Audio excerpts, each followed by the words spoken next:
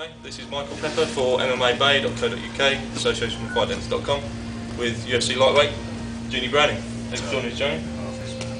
So, last in action against Cole Miller, didn't go so well that night. Can you tell us a little bit about the fight? I mean, not a whole lot to tell. It ended pretty quickly. It was a nerves thing. I never fought in front of that many people. It was no excuses. I just shot him with my head down. There was a part of me that wanted to prove a point too, so I was trying to take it down when I just should have stood with him. So, I mean, before I even got my bearings, the fight was over.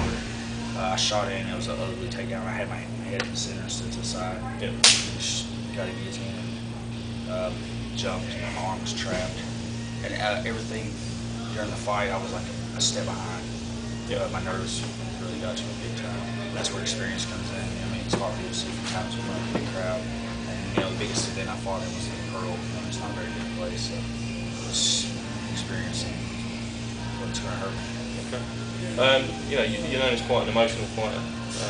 Do you think you learned a lot from that fight, from the outcome and from the experience? I didn't really learn anything from it. I just try not to get nervous. I mean, I got to hype myself up a little more. I find myself mentally to keep me focused at the start of the fight. So I had to get punched a few times to really get into the fight. I don't even think I got hit yet. Okay. You've been training a lot of Xtreme Couture since you left the Ultimate Fighter. How's training been going down here? Oh, it's awesome. It's like a dream scenario. Not a better place to train, especially for the lightweight. I'll say the same for every weight class. I don't really train with the higher weight classes as much. Just stay in mind. But I mean, in my weight class, you're the best lightweights in the world. So I mean, I know the points. If you can't get good here, you can't get good nowhere. There you go. That's all there is.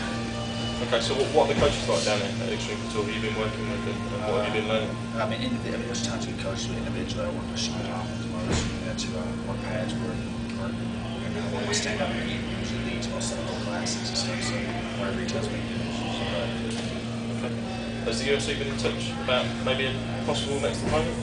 No, they haven't told me who or anything. They just said a few more months or something. They're just putting some cards together. I bet they already had most of the cards stacked up to like 101 or 102 or something like that. So they're just looking to see who they want to put me with and stuff. So just train every day until they tell me. So I'm ready to go wherever.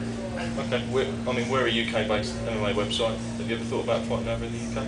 I'd love to. It's awesome. I think they respect a little craziness over there a little more than they do over here. They like to be entertained a lot more. I mean, like when Chris Lieber fought Bismil there, Chris Lieber lost, and he was still like to put on a show. So if I go there and put a show on, it'd be awesome. It'd be real fun. I mean, there's been a little bit of talk on the internet. Paul Kelly's come out, UK-based Paul Kelly, trains at the Wolves Lane. So Quentin Rampage Jackson, Michael Bisping. No. He seems to want to fight you. I mean, a lot of people want to try to get famous off of me. Yeah. He seems to be doing pretty well for himself. Got 3 wins inside the octagon. Never heard of him yet. So, weight is about 55? Yeah, just dropped down to 155. Oh, really? Yeah. Only losses come to Marcus Davis. There's a lot of guys that want to fight me. Yes. It'll help get their name out there. A lot of the guys that want to fight me and stuff, it's regardless, they can beat me 10 times in a row, they still won't have 1/3 of the fan base I do. So I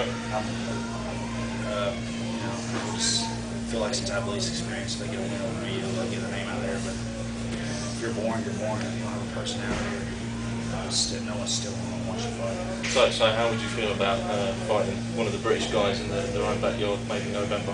The UFC was offered to you. It doesn't matter. I'll fight anybody. I don't care. It's UFC. You don't really get a pick and choose who you want to fight. They just call me like, fight this person. I'm like, let's go. Yeah. So happy for all gentlemen. I mean, worst thing to do is you lose, but I shot put on the show. My next fight, I'm not going to do any. I'm not going to try to prove myself and go for takedowns or anything like that. I'm literally just going to go in there and just try to keep it standing the entire time. Yeah. Paul Kelly, stand-up fighter. That'd be a good fight, I think. Oh, he's a stand-up fighter. Yeah. Oh, that's cool. That'd be a good war. And a lot of the British guys are getting pretty good too, especially over Wolf Slayers. Yeah, that's where Paul trains. Oh yeah, there's a bunch of good guys over there. There's some of the guys from the show. the season ultimate fighter with next Yeah, yeah, good for the guys. So they're coming up pretty good. So whatever, it'd be cool to fight over there. Yeah. Yeah. Like anytime I happen to fight over here, and I'll go down my strip and some of ours and talk to all the British guys and stuff. They're all cool as shit. And it seems like a lot of them want to come on and fight and stuff. So Yeah, we'd love to have it. it'd be cool to go there, fight, and party with the guys. So Yeah. that'd be awesome. I love it. Yeah. Have you got any sponsors you'd like to mention before we finish? Tap Out, my manager's Canal Sports, the UFC, Xtreme Couture. Okay. So this has been Michael Pepper for MMABay.co.uk, association with FightDance.com, with UFC lightweight Junie Browning.